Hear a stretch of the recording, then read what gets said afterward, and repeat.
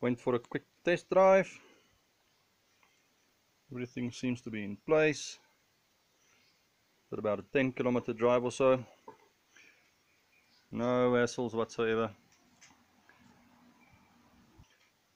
Bit of a grunt on a uphill when it changes down from whichever gear it was in one lower.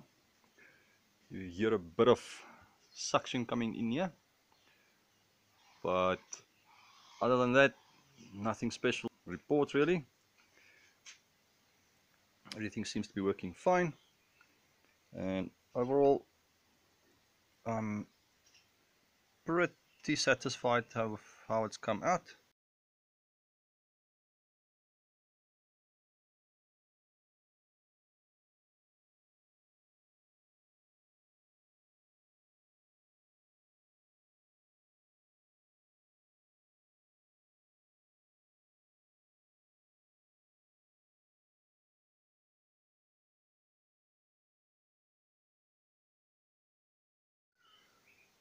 This is a 2009 Mitsubishi Triton 3.2 liter DID diesel common rail. For guys that don't know, we've installed a snorkel.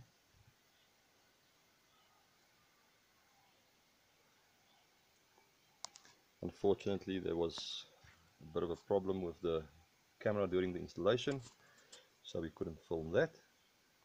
But basically, the installation is done. We've got a couple of pictures that we'll just overlay.